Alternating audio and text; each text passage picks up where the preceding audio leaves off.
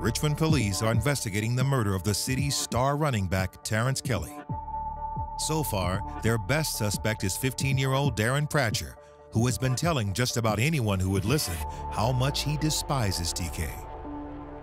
According to the rumors, TK not only slighted Darren on the court, but it happened other times as well. It was because Terrence was disrespecting him at a couple of parties.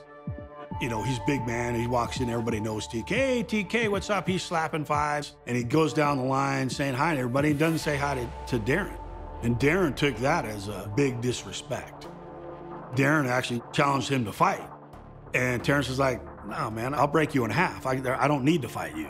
And so Darren took that even as more disrespect. But is a bruised ego enough to make a 15-year-old commit murder? Detectives secure a warrant for Darren's arrest to find out.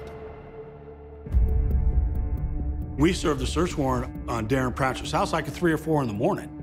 Darren's older brother Larry is home, but Darren himself is nowhere to be found. I think he knew eventually we were going to be on to him.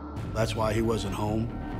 Larry is taken into custody for questioning, but denies any knowledge of the crime. He's later released without charges, but not before detectives execute a search warrant for the Pratcher home. What they find in Darren's room is chilling. We did find, during the search, some rap that was penned by Mr. Pratcher.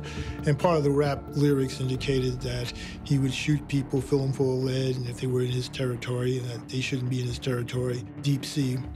And deep sea was another way of saying central Richmond. The Deep Sea Gang was just beginning to emerge in Richmond and had gone largely undetected by police. That is, until now.